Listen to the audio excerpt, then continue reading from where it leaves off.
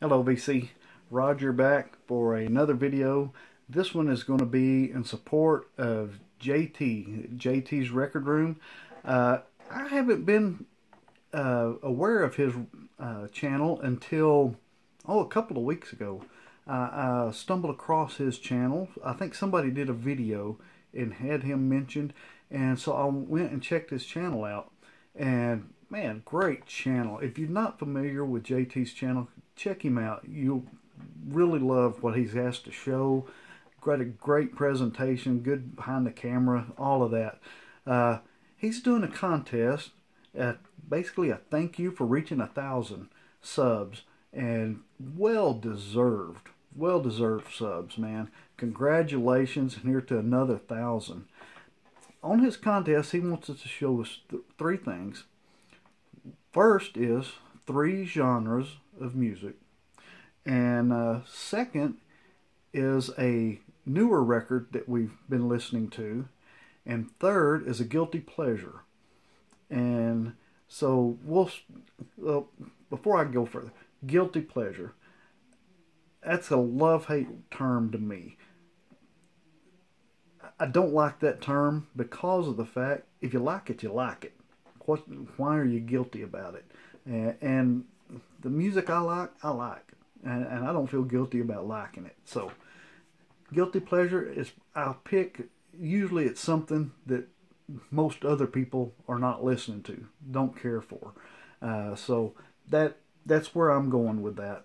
But we're going to start out with the 3 genres. And I'm going to start with surf rock or pop. Jan and Dean, little old lady from Pasadena. Great record. Of course, Jan and Dean, kind of a surf rock, you know, in the same vein as the Beach Boys. This one has little old lady from Pasadena, sidewalk surfing. Those are the 2 biggies. They do a cover of Memphis. One that's pretty funny is that Horace the Swinging School Bus Driver. Anyway, Jan and Dean, little old lady from Pasadena, some surf rock. Next, we're going to go with some new wave. Missing Persons. I forgot what this one's called. Spring Session M. Missing Persons, though. Great new wave synthesizer type. Man, this is one of the their album, or the song, I think there's 2 of them on here. Destination Unknown and Walking in LA. Both of those big hits for them. And man, when I was in college, I really got into the new wave stuff, and part of it was because of this right here. Great record. All of the songs are good. Those 2 were the big ones, though. Some new wave. Third, we're going to go soft rock. England Dan and John Forcoli. This was one of my first records I ever bought, probably within the first, I don't know, 15 records that I ever bought was this one right here. Great soft rock music. This one has I'd Really Love to See You Tonight and Nights Are Forever Without You are their 2 big ones. England Dan is Dan Seals, who ended up going on to become a big country singer. His brother, it was the Seals from Seals and Croft. So some music runs in that blood, but great music. And this one here is Dan Seals. So great music. If you like the soft rock stuff, that's the way to go. On newer music I'm listening to, I'm going to list 2, because one of them, I'm going to do 1 vinyl and then 1 CD. The vinyl is one I got a couple of years ago for Christmas.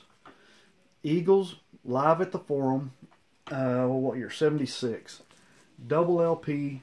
Well, it's a double LP 3-sided. And the fourth side is an etching of the Hotel California scene. But great concert recorded from 1976. Would open it up, but I don't have the shrink off of it. I've just got the end split so I could pull the records out and listen to them. Me being the Eagles fan I am. And the other sleeve is basically the same. It's just it has the different track listing on it. But great record. Next is a CD that I got. Kevin Buckley.